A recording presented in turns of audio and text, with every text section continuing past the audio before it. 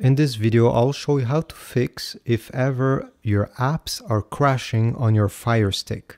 It could be one app or maybe more of them. So on your home screen, you need to go in Settings, which is this small wheel on the right side. Click on it. Then on the lower side here, you need to go to Application, which is the last one. Go down to Manage Installed Application.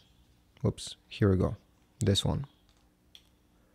And now you'll have access to all application installed on your Fire Stick. Depending which one you have trouble, let's say Media Lounge, you're having trouble, it doesn't work well, you need to click on it. Then go down, there'll be Force Stop option here, press the OK button on your remote control when you're in it, so it will force stop the application. Go down to clear data, press the OK button again. Here we go, the data is clear, and clear cache. Again, press on it and it should clear the cache. Now your application should run a lot smoother.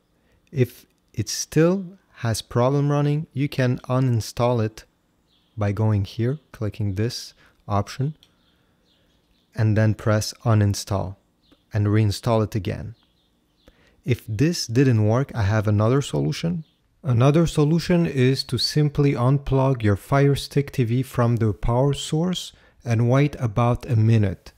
You'll be surprised how many problems this can solve.